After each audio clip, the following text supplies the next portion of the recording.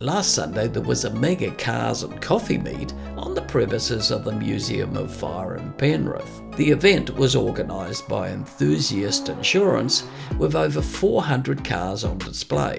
The organisers unveiled their promotional branded vehicle, an 8.5 litre Chevy 502. This video shows the unveiling. I'll ask these two gentlemen to please pull back the cover on our project vehicle.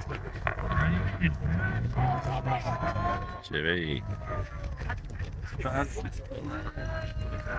they're doing that, I'll run through some specs on it. It does have a 502 in it, so it's not your average 350 or LS. It's quite a bit of fun.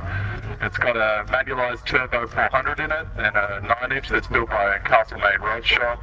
It's got 3 9s in the back, so it's pretty punchy. The wheels, we quickly figured out when we tried to order off-the-shelf wheels that this car was not up for that. So there are a set of custom Chevy wheels that we're designing at the moment.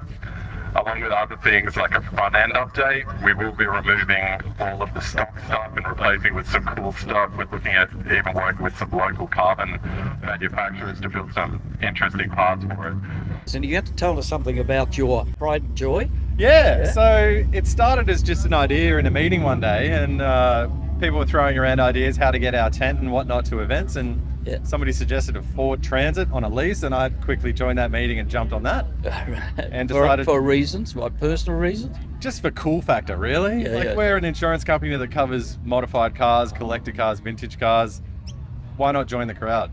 Good. We all are very involved in the aftermarket community, so now we get to throw all our ideas at one vehicle that we can actually use. Tell us, it's a 502? It is, yeah. So it's pretty big motor. It's pretty healthy. It's also very thirsty. Yeah. So I would never be the kind of person to judge someone on fuel economy, but it is very, very thirsty. So you get 98, 95? It runs 98, yep. Yeah. We are looking at doing a few upgrades to it already. So mostly on the fueling and the head side of things, so we can run E85. Right. So that'll be fun. It's also always fun to try and find E85. It's very snappy. For such a large motor, it's roughly 8.5 litres by modern terms. Yeah. So it's you'd expect it to be a bit slow, a bit lethargic, but it's very light on its heels, so to speak. Naturally aspirated, yep. It's running about 10.5 to 1 compression, so nothing out of control, but definitely a lot more than stock. Right, and gearbox?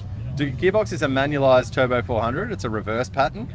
So we've got a B&M shifter on it to pound through the gears, so that keeps you busy. It's definitely not a car you drive with a coffee in your hand. And more to come into the stable by the sounds of it. Absolutely. Yeah. So this is the first one. So we've got quite a bit of work to do to it still, which is great. We get to get the whole team involved, and we'll start to involve the community on ideas or thoughts on things as well. So that'll be great engagement to keep on all of our clients on board and in communications with us. Yeah.